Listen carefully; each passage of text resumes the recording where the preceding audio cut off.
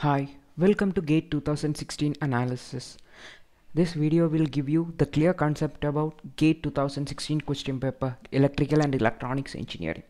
This analysis will surely boost your score in GATE 2017 exam. How? After watching this video, you will understand what are the core areas in GATE 2016 exam. So the area will be almost similar in GATE 2017 exam also. So if you are concentrating on the key areas, you will get a very good mark and you can score a very high rank in GATE 2017 exam. So we will have a intro about GATE 2016. So the total number of sessions in electrical was 2 numbers and total number of students applied was around 1.46 lakh, and total number of students qualified is less than 22,000, which means that nearly 1.25 lakhs people are disqualified in GATE examination. So why the people are disqualifying is the cutoff is very high. We know that the GATE examination contains 65 questions with 100 marks.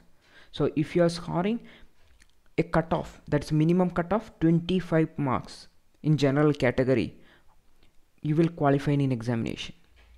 So the people are not able to get 25 marks out of 100 after studying 4 years in BTech. Why? Because the people don't know. They have a very huge syllabus in front of them and they don't know what are the topics to cover. So this video will give you a clear understanding on the topic. So you can prepare on that topic and you can win the challenge. So I'm going to directly the session 1 analysis. These are on the left side. You can find the subject, then total number of questions asked. A 1M means 1 mark question and 2M 2 mark question. Next is topic asked in the paper, then level of toughness, then total marks, and the exam is for 100 marks and total number of questions is 65. On the right side you can find a pie diagram.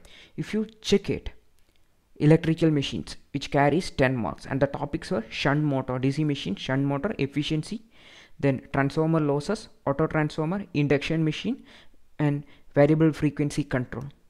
So network theory, reduction on networks with control voltage and current sources, transient resonance, AC circuit analysis. So these are the topics. Control system, which carries 9 marks, and signals and system 7 marks, then power system 8 marks, and the mathematics and general aptitude, which contains nearly 29 marks. If you are scoring well in those areas also, you will get a very good rank.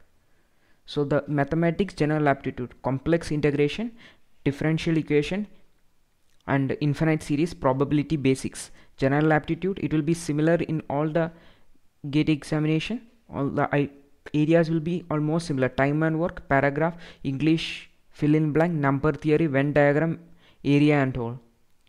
And if you are concentrating on these areas, by word, you can refer your textbook, and word by word you can study the concept, you can study the equations. So you will get a very good understanding on these core areas. You have sufficient time, you have nearly 3 or 4 months. So if you are preparing well in these topics, you can have a very good rank. So all the best to you. You can have a look into the subject wise analysis, you can concentrate on the topics, and we are competitive engineer. We are preparing mathematics and general aptitude videos right now. So we already published some videos in mathematics and general aptitude for preparing for GATE examination. So last year questions in general aptitude we already solved it. You can watch those videos, you will have a better understanding. You can ask any question to us, you can comment your query. So if you like the video, you can subscribe our channel, and if you want to help your friends also, you can share our videos. You can comment all your queries, especially in mathematics and general aptitude. And currently we are producing videos in general aptitude and mathematics, which are the important area for all GATE aspirants. So thank you for watching. All the best to you.